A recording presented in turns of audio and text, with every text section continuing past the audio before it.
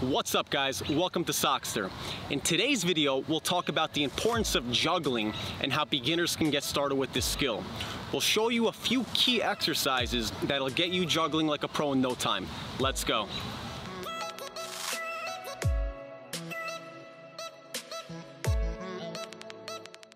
Juggling is one of the most fundamental activities that should be worked on from the youngest age.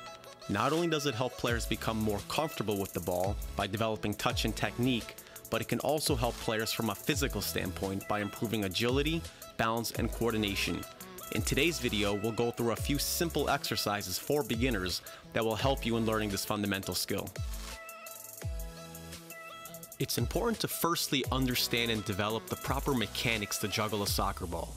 For this exercise, start out by taking a seat on the ground with your feet set flat, knees bent, and ball held out in front of you. While keeping the ball in place, lift your legs and strike the ball with the shoelace region of your foot. Be sure to keep your toes extended out and lock your ankles when making contact with the ball.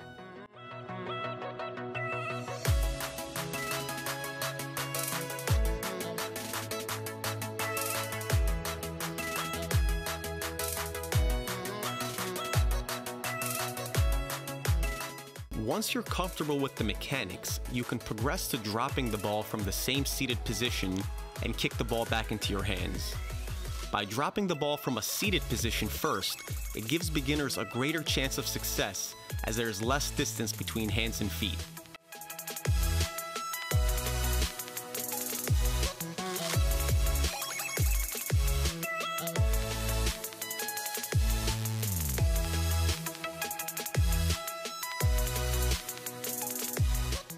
For this exercise, start in a standing position with the ball near waist level. As we did previously, simply drop the ball and kick it back into your hands using the shoelace region of your foot. Be sure to maintain the same mechanics and always alternate between using right and left foot.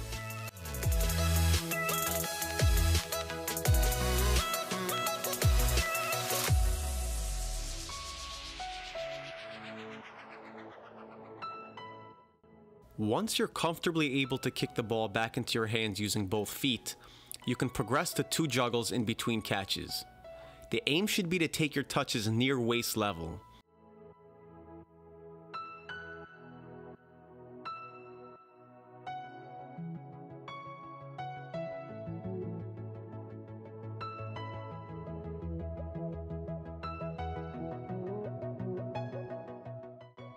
For our final progression, we'll eliminate the use of our hands and use a bounce in between our touches. Depending on your comfort level, you can take 1 or 2 touches in between each bounce. The key here is to start building a rhythm and a feel for keeping the ball up consistently.